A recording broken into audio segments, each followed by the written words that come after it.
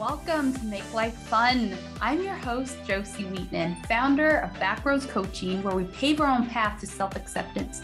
Think of me as your self-love bestie, here to guide you, support you as you let go, rewrite the thoughts and beliefs that are blocking you from loving yourself and living your best life. This season, we are talking business, pleasure, love, money, and of course, all things motherhood.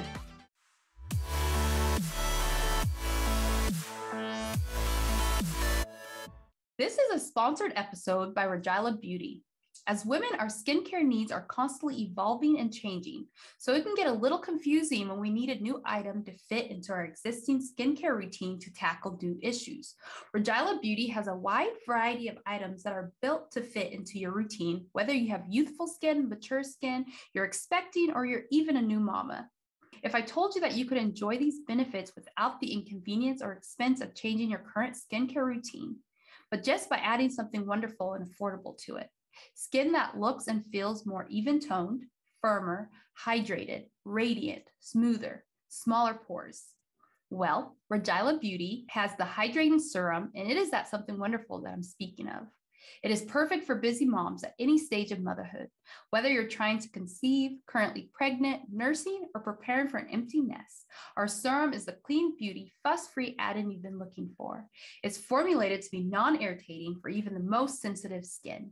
It's full of beautifying botanicals featuring hyaluronic acid, niacinamide, and vitamin C, the ultimate anti-aging trifecta.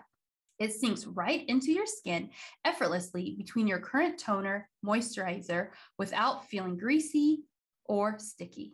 It's unscented and also free of toxic ingredients that could harm your health. Get it today by visiting Rejalla's Amazon shop at amazon.com/Rejalla, Rejalla, or click the link in the description box now.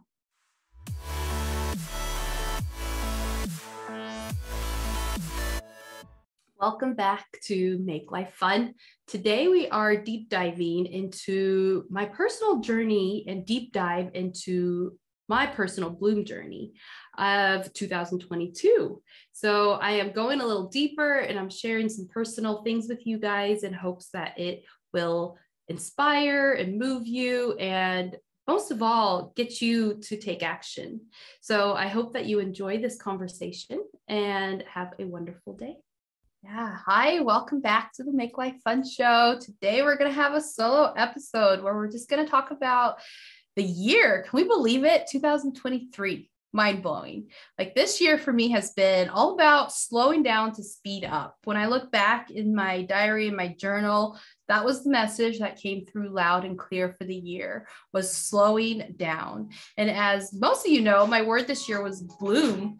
And so that's been a big catalyst for me moving through. And as I was going through bloom, I just remember waking up, it was during the spring, and there was a tulip. It was one tulip. It was an orange and yellow tulip that grew outside my window. And that tulip taught me how to bloom. And when I went through the bloom journey, my heart kept telling me that the acronym for bloom has to be, we have to believe in ourselves and we have to love ourselves and we have to be open to receive more and also observe what is going on within us to be able to magnetize to us what we want. And so that is what the year has been looking for me, is how can I find ways to believe in myself deeper? How can I find ways to love myself more, and not just myself, but my family members, my friends, and my community? And how can I be open? How can I open my heart to observe without judgment, to observe without the pain and suffering? Am I able to do that? And how can I magnetize to me the things that I truly desire?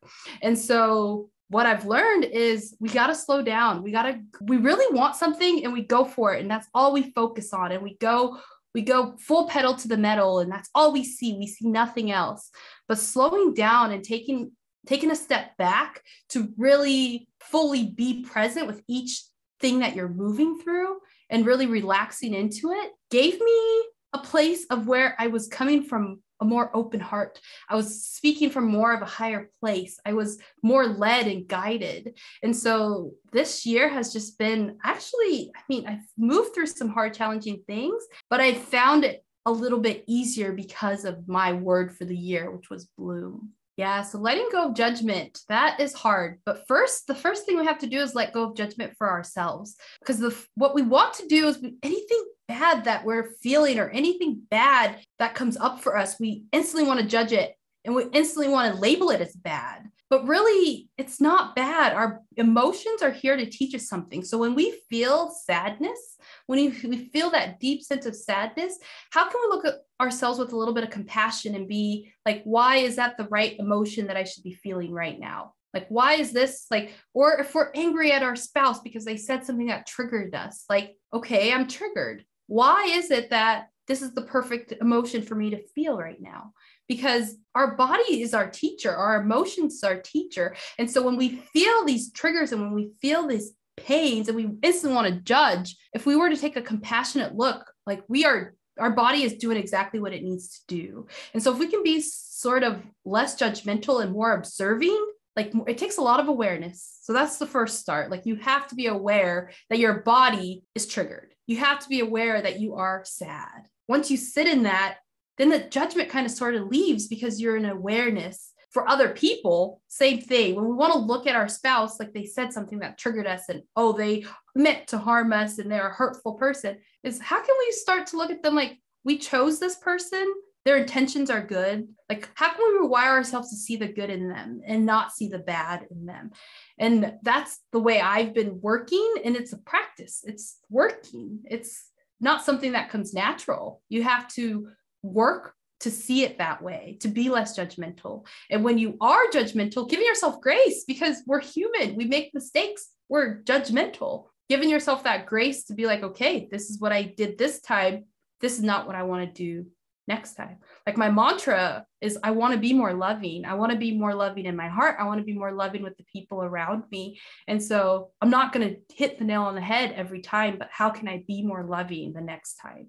We are going to get triggered, especially with the holidays coming with our family members, and they know us better than anyone. It's not an intentional, I'm going to poke you where it hurts the most, but they know you the best out of everyone.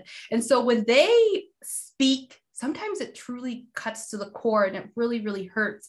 And we just are triggered, and we're triggered because of so many things. Like we've been through a whole life, and the life that we've lived hasn't always been easy. And the triggers that exist in our bodies is because of emotions that we never process, emotions that we never release.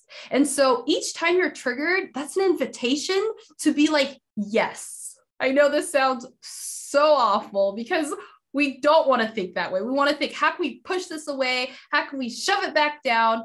But we need to let it come up. We need to let the trigger arise. That's an invitation to heal. That's an invitation to release. That's an invitation to feel the feeling, because your body now believes that you can handle it. That's why it's coming up for you. It's like you've done the work to get to a place where you can sense it. You can sense the tightness. You can sense the contraction, because there was a time where you were triggered, but you didn't feel the trigger. You just lashed out. And so the fact that you have the awareness that you're triggered is an invitation to release it. And so what my practice is relaxing. So when I feel the trigger, when I feel my heart get tight, when I feel like I want to cuss and say bad things, I allow myself to relax into it and allow myself to feel the trigger. Like I allow my body to move it through me. And I heard a spiritual teacher talk about like giving it to a higher power, just giving it up, like giving it away. And so it's a practice. It's all a practice, but the trigger is an invitation to heal, an invitation to release, and it's asking you to relax your body and allowing it to come up. Sometimes it's going to come up with sadness. Sometimes it's going to come up with anger. And instead of giving that to somebody else, just let it come up. Just feel it, feel it, feel it, feel it, feel it until it dissipates. And what that's going to do, it's going to allow you to address the problem, because there's still a problem, but now you're going to be able to do it from that place of compassion that we're talking about. We're going to talk about it like, when you said this, it made me feel this, but now you don't have the tightness, the anger, the fight.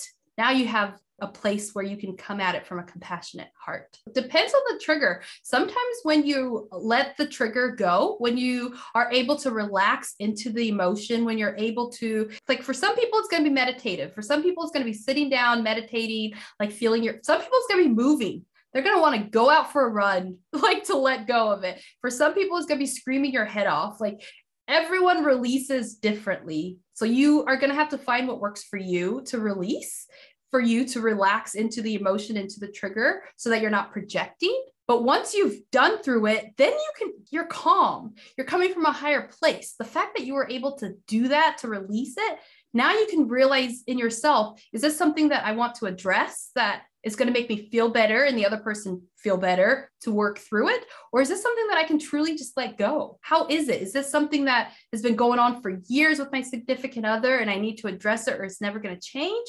Or is this just something that was my trigger from childhood that has nothing to do with what this person just said?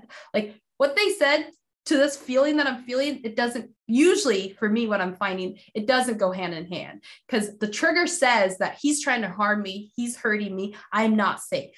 But when I'm able to release and let go, I am safe. His intentions weren't to harm me, weren't to hurt me. Being triggered by the person who caused the trauma, I've definitely been there myself. It took a lot of work to be around that person. There was a time that I could not be around the person that caused the trauma that causes most of my triggers now in adulthood.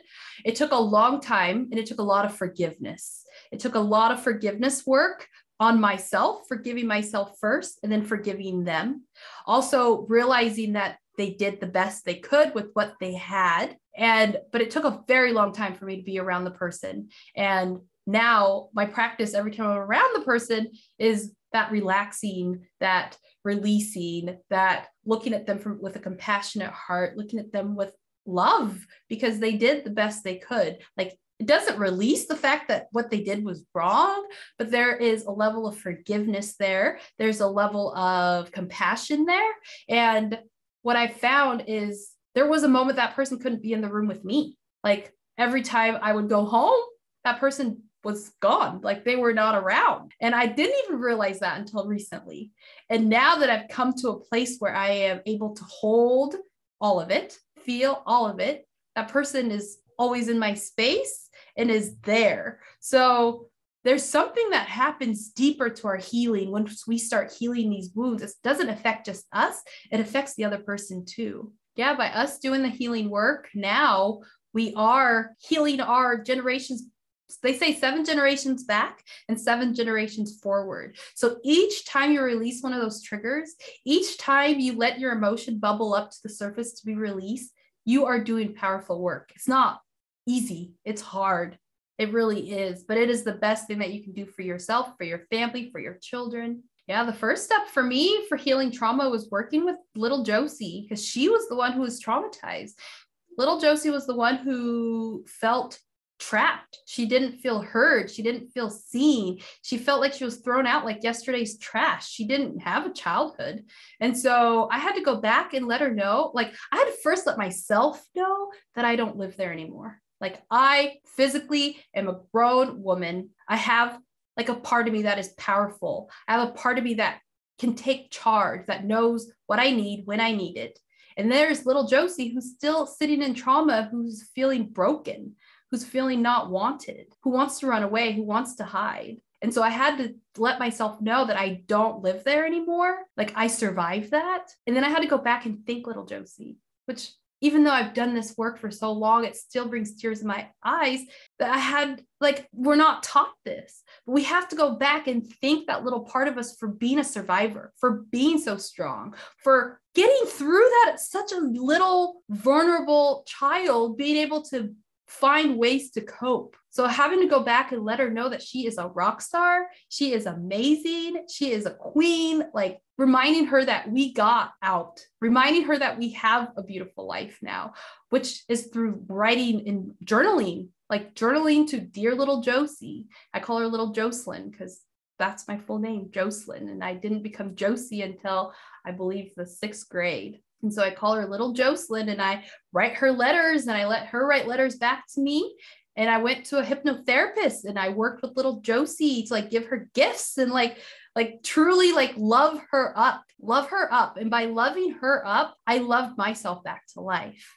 And once I did that, I thought the work was over. Don't we wish? I'm like, oh, the work is over. But then I had to work with teenage Jocey. She was the rebel. She didn't want to live. And I had to go back for her as well and let her know, like, I am so proud of you for letting it be known that you didn't want to live. Like, there was a part of you that wanted to fight. I had to let her know she wasn't a coward. That wasn't the cowardice way out. Like, I had to remind her that she was strong, that she was born to stand out. That was the message for my teenage self. She was born to influence the room. She was put in a room with a bunch of people that didn't look like her. She was the only one that looked like herself, that spoke like herself, that dressed like herself. And her mission, like her whole purpose, was to stand out. She did not know that. She wanted to fit in. She wanted to belong. She wanted to be like everybody else. And I had to remind her, like, she did the best she could too. And that healed another part of me. And so now I'm working with wealthy version of Jocey, because there is a wealthy version of myself that knows that she is worth it all, and that she's worth it all. There's nothing that she can't have if she really, truly wants it. And so every time you think the work is done, it just gets deeper. You just ground deeper into yourself. And what happened to us, what happened to you, wasn't your fault, but it is your responsibility to heal it. It is your responsibility to go back to those parts of yourself that were truly wounded, and keep reminding them that they did the best they could, and give them the message that they needed back then. Like, for me, like, you were born to stand out. You influence the room. Don't let the room influence you. That message was so powerful for me. Like, if I would have heard that, like, wow. And so the fact that I could give that gift to her now is the best I can do. And it does something. It does something.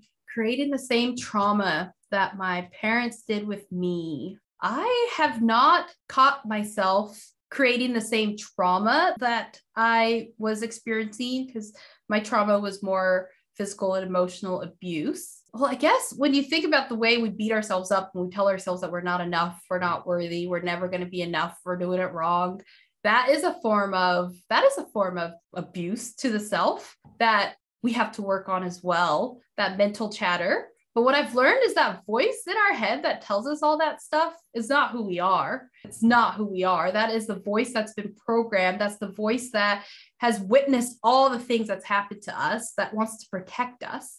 But truly, we get to say no. We get to dismiss the voice of I'm not enough, and we get to put something else in its place. And again, that's a different type of work. That's thought work. That's mindset work. But as far as like the trauma, for me, it's reliving the same pattern. Like, I didn't learn the lesson the first time. And so I'm going through these loops. Why does this keep happening? Why do I keep having the same conversation? Why does this same thing keep coming up? Well, once you're aware that the same thing is coming up, that is such a blessing, because that's when you can start to go deeper into the same thing that's coming up and figure out, what is it that I need to change? What is it do I need to do differently? What is asking for me to evolve here? And that's when we start to do the mindset work. That's when we start to do the inner child work. That's when we start to really, like, when we find those, I know it's so awful to say, but when we find what is not working, that is like such an aha, because we get to use that to create healing. We get to use that to create change. We get to use that to be a better version of ourselves. So for me, I used to think there was like a light at the end of the tunnel, like the healing is over, like we're going to do this work and it's done. But it's a life's mission. Like, if you're on the healer's journey, you're in it forever. Like, you never are healed. You never are fixed. You were never broken. You're going through unfolding. You're going through learning who you truly are. You're learning to love yourself. So it's gonna take work, and it's gonna take a long time. And I wish somebody would have told me that there is no end. Like, you don't become enlightened and then it's all like you get to live this happy life and get to where you're trying to go. Life, this is what we signed up for. We signed up for it to be full of contrasts. We signed up for the hard, where you're so heartbroken and life feels like the light's never going to come on. But then the light comes on and you're so filled with gratitude and you're so filled with love. We have to realize that this is what we signed up for. This is life. There's going to be hard. There's going to be triggers. There's going to be days where you don't want to get out of bed. This is life. This is what we signed up for. This is the journey. This is it. Yeah. The people that are intentional pokers, they are the wound stirrers. They have been traumatized the worst. The people that are hurting you, the people that are hurting others, they have been hurt. They have been hurt. They have been traumatized. They are holding pain, so much pain inside of themselves. And they are not feeling safe to look at that wound. They don't want to go through the healing journey. They don't want to look. And so they're going to project all that pain that is inside of them. They can't hold it. So they want to give it to somebody else. And that toxic poison, they just want to hand it over. And it's not even an intentional thing. It's just a relief thing. They want to feel better. And how can I feel better? By making somebody feel like crap, because misery loves company. And so we can't really help that person. And I thought for years I can help that person. I thought for years I could make that person want to change, and I could make them become aware of the pain that they're giving and the pain that they're feeling. But truly, until somebody is willing to look, willing to become aware, willing to even dip a toe in, there is absolutely nothing we can do for that person.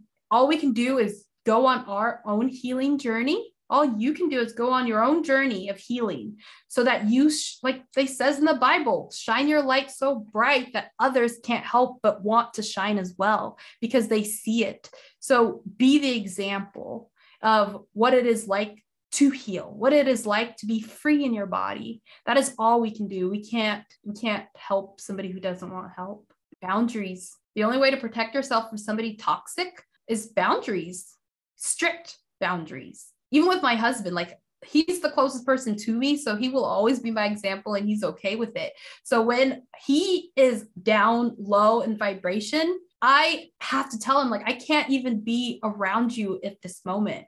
I need to go find my peace. So what that means for me is sometimes going outside, going for a walk. What that means for me is turning on the music and having my own dance party and telling him to go in the room, because vibrations don't mix. So when you're at a high vibration and somebody is down here, they are going to try everything in their power to get you to join them. And it's not even an intentional thing. It just is we seek our own level. We want to be around people that are feeling like we are. So if somebody's too happy and you're miserable, that doesn't feel good. So you are going to push their button to try to get them down here. But it takes a level of awareness to be no, I'm not going to meet you where you are. I'm not going to. So for me, that boundary is I can't even be around you. I am such a sponge to energy, and I feel it so very, very clearly. And it affects me in a way that I'm not even willing, even with my own partner. I'm not willing. You need to figure out a way to get yourself back up, because I can't even help you do that. You have to do it for you, because you're the only one that knows what's going to make you feel better. You're the only one that can do the work for yourself. I can give you tools all day long. I can give you 50 tools and you can pick your favorite, but I can't do the work for you. You have to do the work for yourself.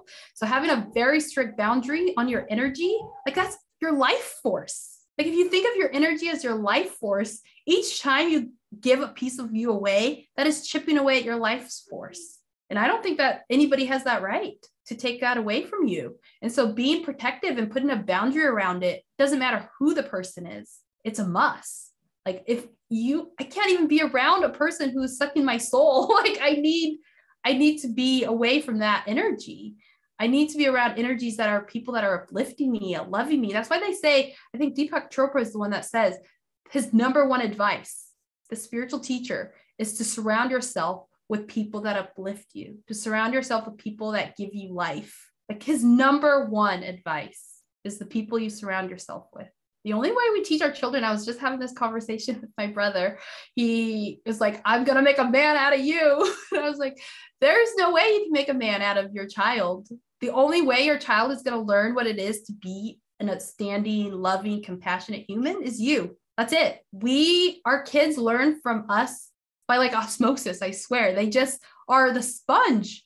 You can say all day whatever you want to say to them, but they're not going to pick it up as much as watching and learning. And the book that Your Child is Your Teacher, I'll have to look at who's the author for that, but Your Child's Your Best Teacher. It speaks about this. Like, if we just go on living our lives the best we can, being the best version of ourselves when we can. I mean, it takes work. We are human. We make mistakes. But if we can live in that awareness, that is all we have to do. And it will just trickle down to our child. Because when we're being compassionate with ourselves, we're being compassionate with our children. When we're having boundaries for ourselves, we're showing that for our kid. And so the more you can love up on you, which is why self-love and self-acceptance is so powerful and so important, because that is the ticket to raising powerful, aware kids, is they see it and you're modeling it day in and day out, and they can't help but be that way. I was just talking about how Everett is so empathic, and he's such a child that knows energy. Like, when my energy drops, his energy instantly drops. When my energy is high, his energy is instantly high. And so if I have that much power to affect his energy, I have this much power to affect everything. Going back to the motherhood, I can't believe Everett is 20 months now. And I remember even going on the motherhood journey, I used to think I didn't want to be a mom. I used to think I was just going to be this nomad and live this nomadic lifestyle. And doing my healing made me realize that I definitely want a child. I just didn't want the child to be the broken version of me. Like, the broken version of me didn't think she was worthy of having a child. But once I started doing the healing work, I realized that I can birth the next generation, and I have the power to make it so he doesn't have the same traumas that I have. He's going to have his own, because we're human and we live in this world, but I'm not going to be the one who impacts him in that way. And that was my mission. That was my intention when I had my son. And so he was the catalyst for my rebirth. He was the catalyst for realizing that I am worthy of healing, that I'm worthy of going deeper and doing this healing work, not only for myself, but for him as well. And so motherhood has taught me to be selfish, which I never imagined that would be the word I'd be using, but it's taught me to really look after myself. It's taught me to get help. I used to really just be alone in my feelings. I used to, when I was going through things, just swallow in my pain and just stay in it for days by myself. But now what I'm finding is I go and I get help. I say what I need to say. I look for ways to heal, and I'm always seeking of how can I heal my mental, how can I heal my physical body. And so when I'm going through hard times, I look for healers. I look for coaches. I look for therapists. I'm not alone in this. And there was a time that I felt so alone in my pain that I didn't want to live anymore. And I don't ever want to get to that place.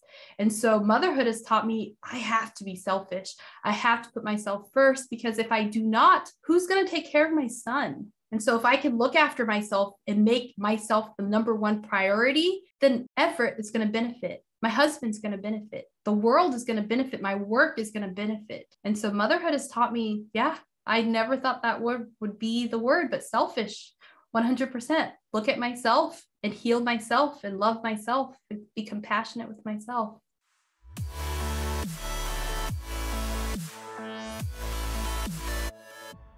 Thank you for being part of the self-love movement. Your support and care matters here.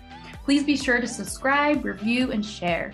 And get your ultimate daily planner freebie today by visiting makelifefunpodcast.com. When you're ready to step deeper into my vibration and work together, go to backrowscoaching.com. Thank you again for listening. See you next time.